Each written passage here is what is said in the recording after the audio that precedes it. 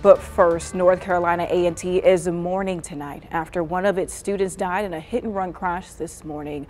Greensboro police say 21-year-old junior Tamara Moore of Gastonia died in the crash. Police say it happened on North Elm Street and East Friendly Avenue, right in the heart of downtown Greensboro. They say the driver who hit Moore took off after the crash. Right now, police are looking for a suspect. They haven't said what the suspect's car might look like. North Carolina A&T released this statement about Moore's death, saying Tamara's death is a great loss to the university community and to all who knew her. Our heartfelt prayers and condolences are with her family and friends. The university says they will share funeral details when they become available.